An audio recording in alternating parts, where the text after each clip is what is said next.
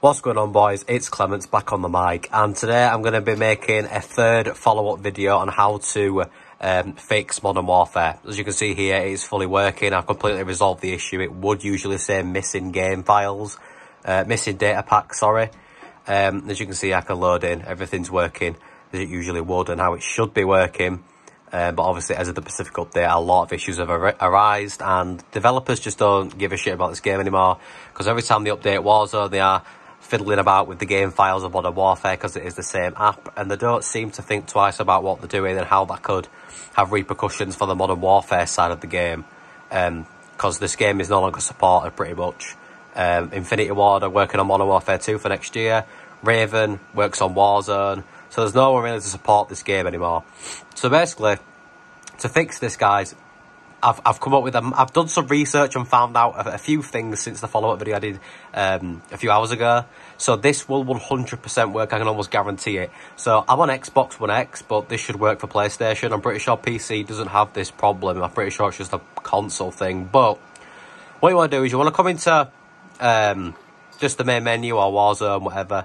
Let's just load into Warzone here. And once you're in, you just want to pause it, go to your options, go to account, and go to game installs. You want to make sure every single one of these packs is installed, apart from campaign, obviously that's campaign, but everything else, even special ops, you want to make sure all these packs are installed. I'm pretty sure every pack now, including special ops packs, are required to play this game. I don't know if it's intended to do that or if it's part of the buggy glitch mess that is this game at the minute, but yeah, so you want to make sure all these are installed.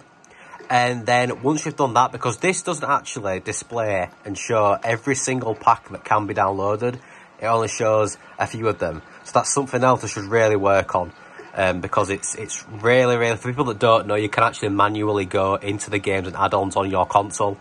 So that's what we're going to do now. So on Xbox to do this, you need to go to Modern Warfare, manage game and add-ons. I'm not sure how to do this on PlayStation. I'm not a PlayStation guy, unfortunately. And then here we can see we've got on our internal storage, or whatever storage you're using, external, whatever.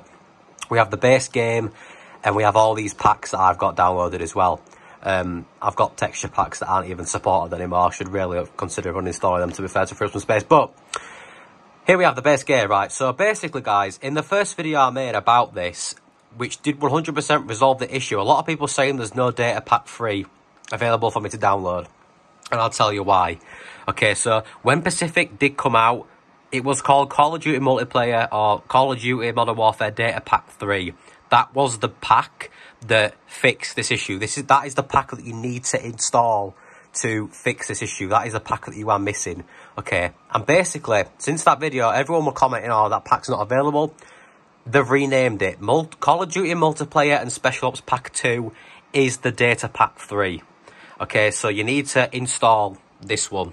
It's 12.3 gigabytes on the Xbox One X, and that's how I know that it is this pack, because on that video it was 12.3 gigabytes. So I don't know why they've done this.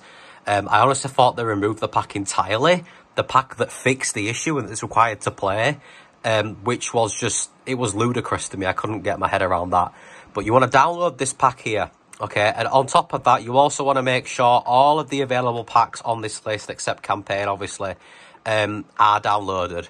Okay, so all the special ops packs, any of these like little small starter pack and skin pack things you see, just get them all downloaded. They're only around 10 megabytes, and these 10 megabytes packs did actually cause issues with Modern Warfare, at least for me, and they used to prevent maps like Superstore, for example. I could not play that map for about 6 months, because every time it came in rotation in the game, I would be stuck on match started loaded level, and it just wouldn't load me in. So I could only play like certain maps, and that forced me into playing a lot of Shipment and Shoot House and stuff like that, because they were the only maps that I knew would work. But ever since then, they have fixed that. Okay, so these 10 megabyte packs, MP2 and MP3 packs, wherever that is, multiplayer pack 3, there it is. Those were the main culprits. I know that them packs, 10 megabytes, were the issue, and they used to cause a lot of problems, but now they don't, I can guarantee, because I've got every single pack on this list installed, and my Modern Warfare is fully functioning as it used to. I can play completely. I can play multiplayer, I can play special ops, I can play anything. Warzone, it's completely fixed Modern Warfare for me. So I hope this really did help. I don't know why they've renamed it, I really don't. But yeah, Data Pack 3 is Multiplayer and Special Ops Pack 2. So go ahead and get that downloaded. and get every other pack downloaded as well. And that should resolve the issue. So, yeah, that's all I've got for you guys today. I hope this did help. If you did, smash the like, subscribe to the channel if you are new. I've been Clements, you've been absolutely amazing.